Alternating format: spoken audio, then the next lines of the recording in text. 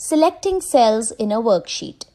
Apart from entering data into a worksheet, MS Excel also provides the facility to perform various other operations with data such as modifying, inserting, moving/copying, and deleting.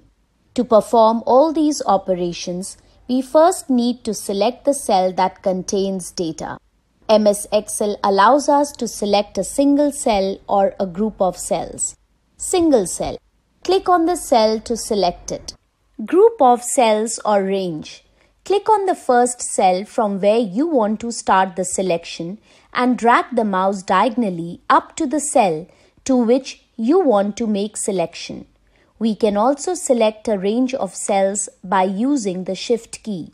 Click on the first cell and then press and hold the Shift key down and click on the last cell up to which we want to make selection. Entire row/column. Click on the row heading to select the entire row or click on the column heading to select the entire column. Entire worksheet. Click on the Select All button located below the name box to select the entire worksheet. Shortcut key to select the entire worksheet is Ctrl+A. Modifying cell content. MS Excel provides two ways to modify or change the content of a cell.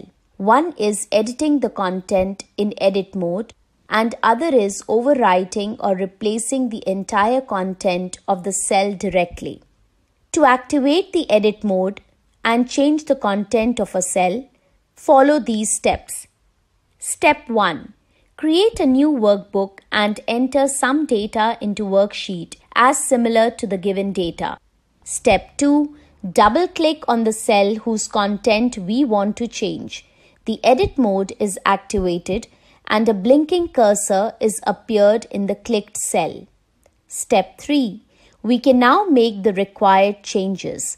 After making all the changes, press the Enter key from the keyboard. The changed data is displayed in the cell. To replace the entire content of a cell, follow these steps. Step 1. Click on the cell whose content we want to replace.